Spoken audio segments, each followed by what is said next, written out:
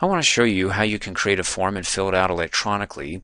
As you see here, I have a table that looks like a form, and it's easy to see in the table where to insert, like the title in the title cell, and the first name, last name, and so on.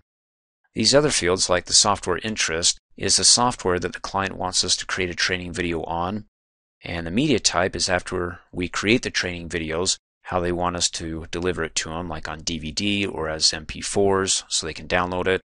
And then the estimated time of arrival or completion.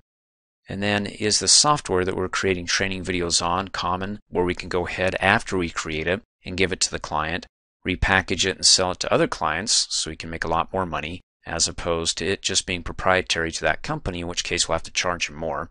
So in that case it's not common. And then any comments and the action taken. Like when we got the new client's information, did we do a follow-up with a phone call, an email, or a postcard, or all three? So when it comes to setting up our form, you don't have to do it in a table format. In fact, if it helps, let me go ahead and select the table, come up here, click on the Layout tab, go to the Data group and convert it to text. We'll do Tab Delimited and click Okie dokie. Table disappears, but not the text. Because remember, the text was white. So when it got rid of the table, we have white text against a white background. So let's come up here on the Home tab to the Font group and choose our color, black. There they are. So you can go ahead and have it arranged any way you want. The trick is that you want to use the form feature or the form fields that you can go ahead and insert a field right here that they can advance to and type in the title, then their first name that they can advance to. And when I say advance, it's by using the tab key. Right now without the table, when I hit the tab key, it pushes everything from, well, right here over to the first name. And then if I type in the first name and hit the tab key, it pushes the first name over to the last, and it's just a big mess. So that doesn't work. Even so, if I undo all this and I go back to the table and I type in the title, Mr. and then Kurt Kershaw, tab, well, it doesn't go to the next available field. It goes to the label for that field, which is street. But if you use the form field feature, you can go ahead and designate the areas, like right here, with the box that says that when you tab to it, that's where they need to fill it in. And so when you lock down the form, after you're done inserting those form fields, then you can go ahead and it'll tab from one field to the next and bypass the labels because those aren't form fields or fields that we can go ahead and input information. Let me go ahead and hit undo a couple of times. And that brings up another good point about using the form feature, the form fields, is that the more you can control the input of the front-end user for data entry, the more accurate data you're going to get. So for example, like title, if we have Mr., Mrs., and Ms., instead of having them typing it in, I could insert a form field, a drop-down, that they can click and choose from one of the three, as opposed to them typing it in. Like if they type in Mr. with MR and no period, or MR with the period, you see I'm going to get different data results, even if they type it in like MISTER and spell it out. So if I can control that, I'm going to have more accurate data, cleaner data, as it were. And so to be able to go ahead and insert the form fields, either within the cells of the table here, or if you don't have a table, just below the text or to the right of it, however you arranged it, you want to come up here and add the Developer tab. So let's right-click. And I would say anywhere on the tab, but if you right-click on the styles, you don't get the option to customize, as I do over here, the ribbon. So customize the ribbon, bring up the developer, because, let me click Okie dokie, when you do that on the Developer tab, you get the controls. And the controls that we want to insert, or the form feature fields, is right there. It's Legacy Tools. Click on it. And there's the legacy form, and the first three that we'll be working on, well, the only three here, is the text box field, where you just add a field for them to add text or numbers. Then the next one is checkboxes, so that way you can control what they can choose, like with the action taken down below. Did they make a phone call, email, or send a postcard? You can have all those three listed and then have checkboxes that they can only check one or the other or two or all three.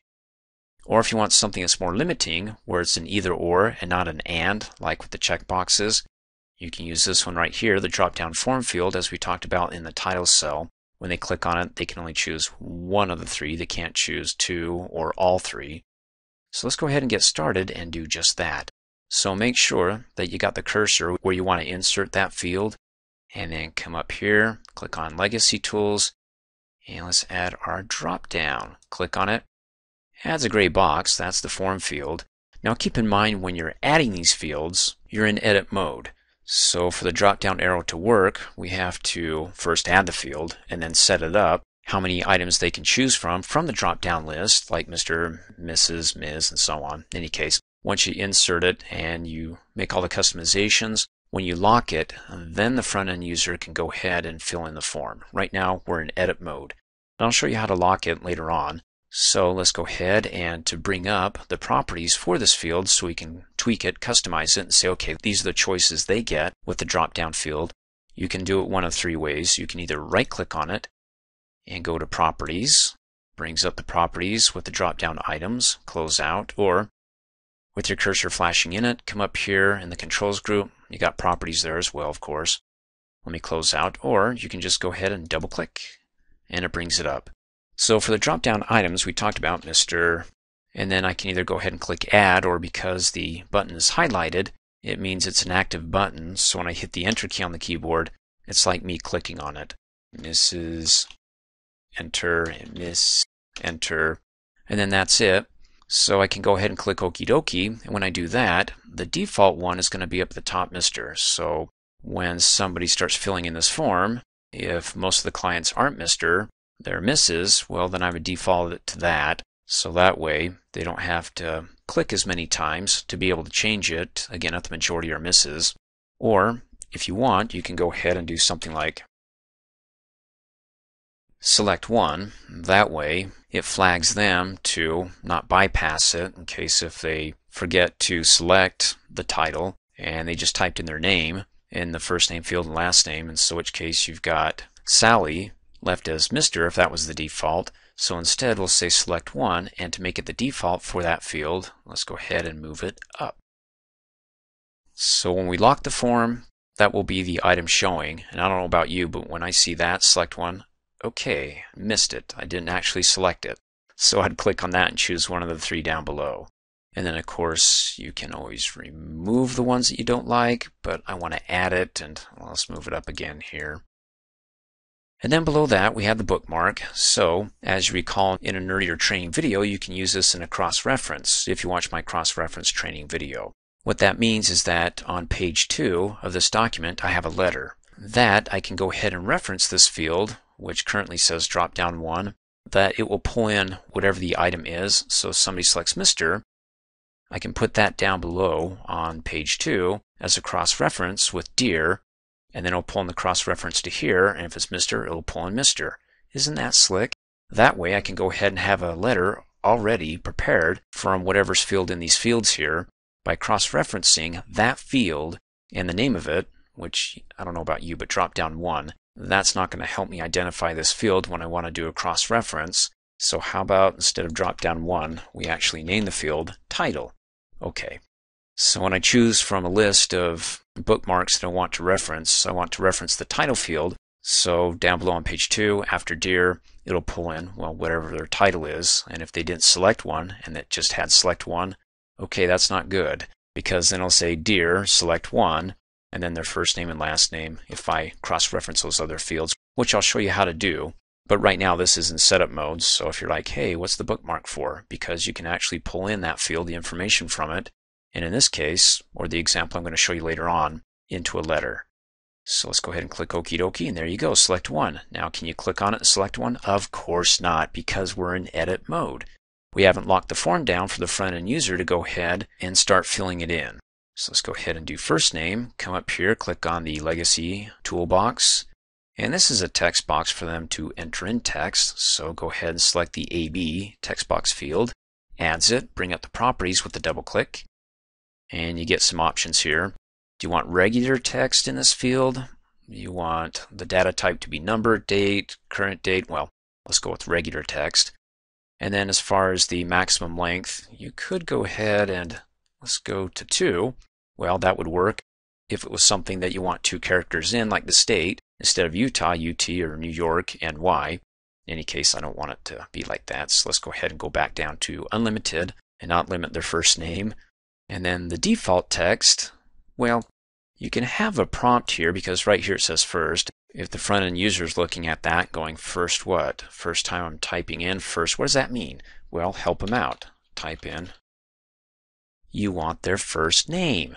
And so after I click okie dokie, it'll say first name here. So when the front end user is filling this out, it's like, oh, that's what first is for first name. Then when they go ahead and they start typing, it'll replace the default text with, well, whatever they type in there for the first name, like Sally, Joe, whatever. And then down below that, the text format, click on it. Do you want everything in uppercase? And notice that when I select it up here in the default text, it'll have everything in uppercase. So you have an idea of what the format is going to look like here before you click okie dokie. Lowercase, first capital, meaning that, well, you're not going to see it here because it's not going to convert it. The first capital is the first word out of all the words that are in there is going to be in uppercase. So let me show you. So if I type in everything lowercase, and then I select it again, or click in it, so there you go, first capital. So it took the first word and put the first letter in it in uppercase and everything else remained lowercase. That's what that is. Or you can do title case, so the first letter in each word is in uppercase. Cool. And then down below for the bookmark, we want to identify this if we want to pull it into another part of the document as a cross-reference. To pull in the first name here in the form, you could do first name and then click OK, right? No, because the bookmark name is not valid. As you recall in my bookmark training video, it doesn't like certain characters, the least of which is a space. So we can hit the backspace key, keep it slammed all together, or do an underscore to make it look like there's a space, but it satisfies the bookmark naming convention here with no space. And then go ahead and click okie dokie, and there you go, first name. And let's do one more for last name. Click in there, come up here, click on the drop down arrow, text box, double click. We want the default text as last. Of course, I can type it in whatever case, uppercase, lowercase. It's the text format that will change everything. So I can do title case and it fixes it for me. So that way when somebody comes to this field and they type in their last name in lowercase, it'll take the first letter in the last name and put it in uppercase. And regular text, unlimited, things we talked about here. Then the bookmark will be last underscore name. And then I can just hit enter on the keyboard. And there we go. Now with these other fields like street, city, let me just go ahead and quickly fill those in. And then we'll go over the rest. Because, you know, once you learn how to do something as basic here, I don't want to slow you down by repeating it. So let me finish up street and city, and then we'll pick up with the state here in just a second. Now to enter the state field, let's come up here, click on the box to text box. Oh, and by the way, if you need to get rid of a field, just go ahead and select it, hit the delete key, and it's gone. Let's go ahead and reinsert that text box, double click. Now for the default text, if I type in state, but I want the maximum length to be 2 characters, well, you're going to confuse the data entry as well as Word because the maximum length is 2 and you've got more than 2. So when you click okie dokie, you get the raspberries because Word's saying, come on, practice what you preach. If your maximum length is 2, then you can only have as the default text 2 characters, as in, well, you could do ST. Let's click okie dokie and let's go back down to unlimited so I can have my extra text there. And then the text format, we'll do title case, and then of course the bookmark if I want to reference this field in another part of the document. So I can recognize that field, hit state, and then click okie dokie. Now let's do zip code, come up here, and add a text box. When you double click on it, you can convert it from a text box to a number field. You can type in the default number, like if you want to do all zeros. I suppose that's okay. But if the front-end user forgets to update that, you're going to end up with inaccurate data for that client. In any case, it's up to you. Then the maximum length, let's do 5 digits. And if somebody tries to type in more than that, it won't let them. And if they get so frustrated that they don't know what's going on, you may want to help them out with some help text. Go ahead and click on Add Help Text, and you can do it one of a couple of ways.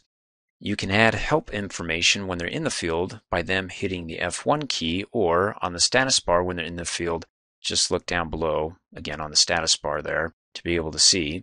what you typed in, or if you have an auto text entry, which we covered in an earlier training video, you can watch the video on auto text. You can select it and choose it over here. In any case, I don't have any, so I don't get the option. Let's go ahead and just type it in. So, selecting type your own. 5 digits only, please, or this form will self-destruct. Let's go ahead and select that and copy it so I can show you that you can not only view it in the status bar, but also when you hit the F1 key as well. Type your own text, Control V as in Victor to paste it, click Okie dokie, and we'll go over that once we lock the form and start entering in the data into the fields, which we'll do in the next training video. But right now, we're designing it. So let's go ahead and say the bookmark for this is going to be zip for zip code, and we can choose the number format. Let me click on the drop down there. You have 0, that in Excel, it makes the numbers visible, and then 0.00 not only displays whole numbers, but also 2 numbers after the decimal. And then when you got a pound symbol in conjunction with the 0, the desired result is to display the large numbers like in thousands with commas, as you can see there. You got percentages. In any case, go ahead and choose your flavor, or you don't have to do all zeros. You can do pound symbols. I got a total of 5. Form a number format, so you can tweak it a little bit here, some flexibility. And let's go ahead and click Okie dokie. Now these other fields, they're pretty much the same in that we learned how to insert a drop-down field and text box fields. So I'll finish the rest of the fields here until we get to the action taken, because there I want to introduce you to the third and final field, which is going to be the checkbox field. So go ahead and take a water break. When you get back, I'll have it done. You see what happens when you blink? It's magic. In any case, I've got all these filled out here, the things we covered. Next, I want to introduce you to the checkboxes. So action taken, there are 3 types. They can send off a postcard, email, or phone call. So I want to do it this way. I'm going to come up here, toolbox to checkbox, hit the spacebar and say phone call. Hit enter. Let's add another. And let's do email. And then I want to be able to add one over to the right. So let me click after phone call. Now I can't hit the tab key, as you recall, within a table, because then it goes to the next cell. But if I want to tab within the table, hold down the control key, then hit tab. Okay, it goes over just a skosh because the tab is right there. So let me control tab again. There we go. I mean, I could have hit the spacebar several times, but trying to keep the coding down as minimal as possible so it's easier to edit and or use more advanced features.